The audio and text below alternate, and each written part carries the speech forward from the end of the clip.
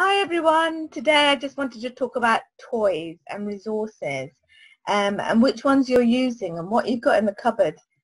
And if you're doing it by teletherapy, which resources would be really useful to have on at, at hand, the physical resources, and which ones, you think you should have on your screen.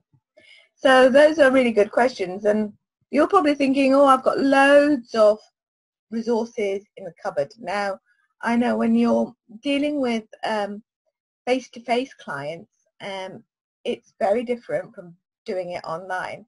So in your cupboard, you've probably got tons of resources. I bet you've got puzzles and you've got games and board games and cuddly toys and I don't know, loads of interactive and reward games.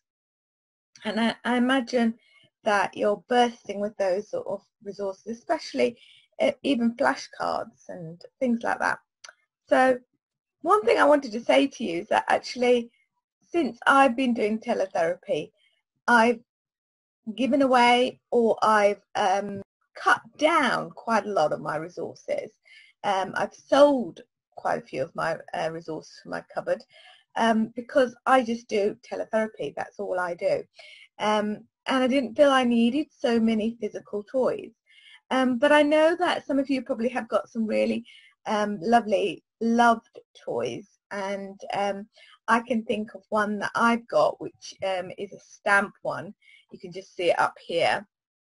And it's a really good resource because, the child can actually tell you what to stamp, whether it's the elephant or whether it's a cow or monkey or whatever, and they can tell you what to draw, and you can put the monkey and the elephant in different places, maybe on top of the tree or under the tree or whatever it is. So it's a really, really good resource. But how would you use that sort of resource online? Well, I have actually used that resource online, and there are other physical resources that you can use online, and it's just knowing how to be creative. Now, some of you might be thinking, yeah, but actually I work with adults. I predominantly work with stroke patients or adults with some sort of neurological difficulty, or maybe I work with adults with a learning disability, all those sort of things. And how can I make my resources relevant for them? Because maybe you're using an AAC device or a symbol chart or something like that. So obviously you need to be able to make it relevant and age appropriate for those sort of adults. So again, don't worry about it. You can still use those resources online.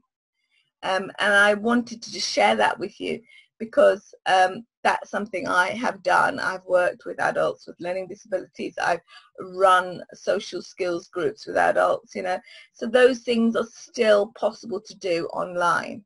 And if you are sort of lacking in that creativity and you're thinking, I'm just not sure how I'm going to use that particular toy online, or I'm not sure what sort of PDFs or online resources I can put on, say, videos or whatever.